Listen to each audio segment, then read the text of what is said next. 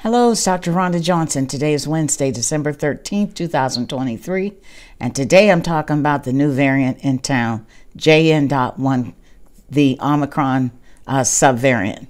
So move over HV.1. It was the last variant that I made a video message on.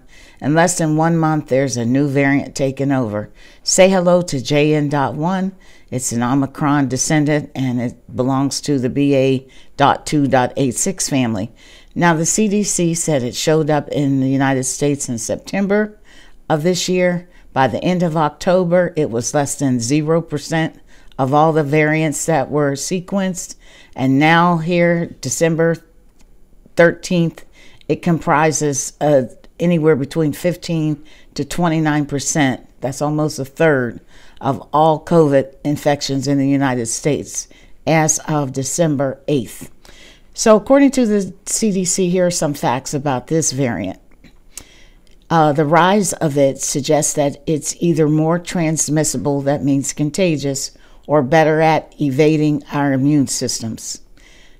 Also, the CDC says at this time there's no indication of increased severity, and the updated COVID-19 vaccines are expected to work, and the COVID-19 tests work, and the treatments are effective against this variant.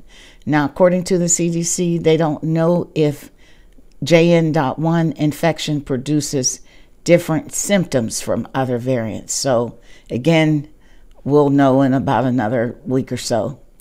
Now, there was a preprint article by Japanese researchers that was published on December 8th that suggests that this variant is one of the most immune-evading variants to date. What does that mean? It means, folks, that if you've had a prior COVID infection, that immunity won't prevent you. You don't basically have immunity that prevents you from getting reinfected. So, whatever variant that you had before, you can still get this COVID variant. There was another study published in the Clinical Infectious Disease Journal. It was a small study with about 350 some participants, but they looked at rapid tests and when they were most accurate. And they found that the rapid tests for these new Omicron variants are most accurate at 4 to 5 days after symptoms started, when the viral loads, which means the amount of virus in your body, typically peaks.